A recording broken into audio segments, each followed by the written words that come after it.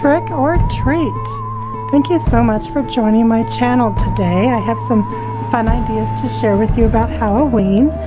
For starters, let's look at my shelf of some fun things.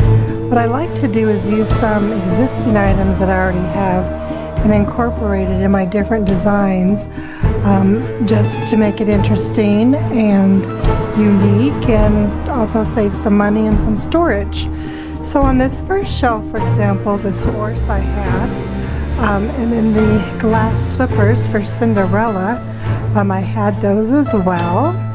Then as we go to the second shelf, I have several vintage pumpkins throughout. Those were family pieces. I also have this really cute French candy display, sucker display. And in the background, it's hard to maybe tell in the picture, but in the background there's a box of vintage Dum Dum lollipops. So I put some lollipops in the French candy display. And then of course we have the cat that my mother made for me that I just love. And I incorporated that too. Then we come down to the bottom shelf, and one of my favorite items on this shelf is this really cute vintage truck that was my dad and my uncle's from the probably early 1940s. And so I utilized it, filling it with pumpkins and just incorporating it in the scene to add some more interest, and I just think it's kind of fun.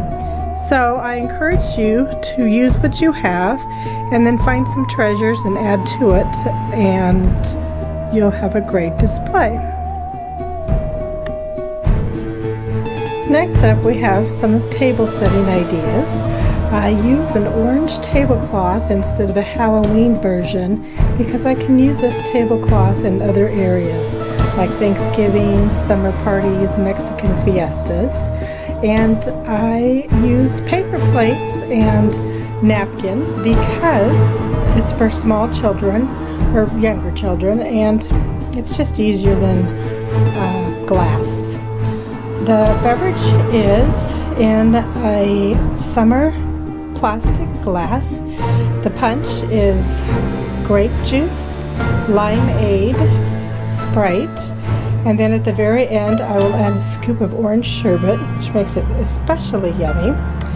Then also here we have some little baking cups that I purchased at HomeGoods, and that is filled with caramel corn and little candy corn like pumpkins. The placemats are from HomeGoods. They are felt, and I thought what would be fun for the kids, young and old, is to give them a felt pen and let them draw a design underneath the plate of their favorite Halloween scene, and then perhaps there can be a contest, or if nothing else, would be a fun project. And then every place setting has a goodie bag. Some are in these cute little bags, little Frankenstein boxes, and they are containing Pez, a marshmallow ghost, a glow-in-the-dark dinosaur in the back, and then a wind-up Frankenstein. I didn't add any more candy because I figured they're going to have enough candy. Then we come here to some of the goodies.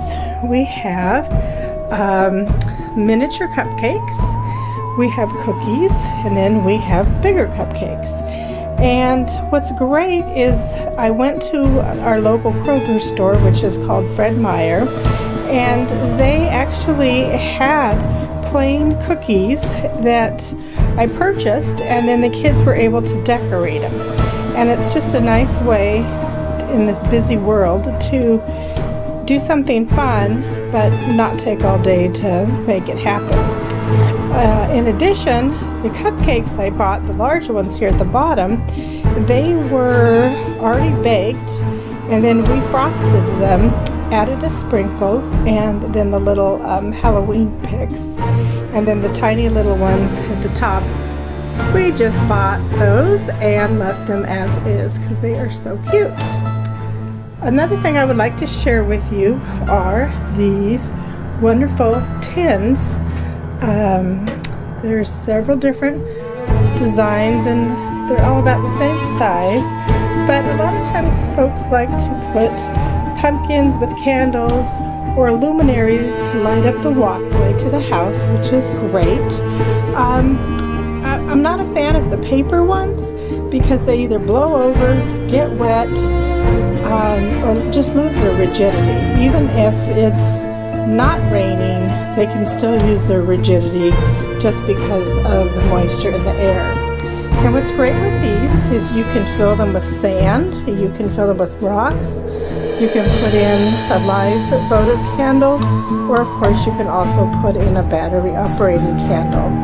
In addition, you could also punch out the eyes or different holes in the can so you can get some more illumination. And then lastly, I'm going to decorate this tree. It is a white tree, which I intentionally purchased because it allows one to decorate it without using it just for Halloween. So I could have purchased a black one. I purchased a white one, again from HomeGoods. And my reason for doing that, again, is I can use it for different seasons.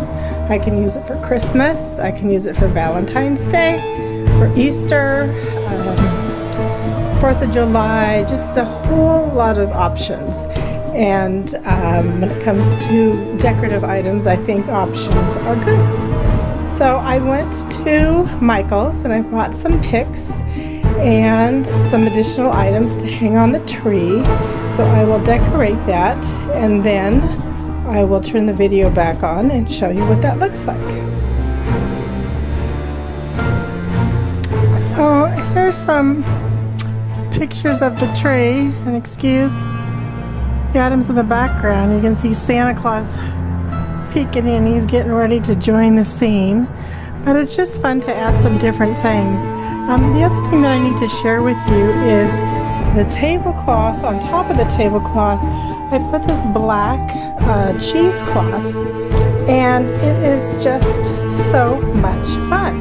You can get it at quite a few different stores, but then I'll show you what I did on one of the corners.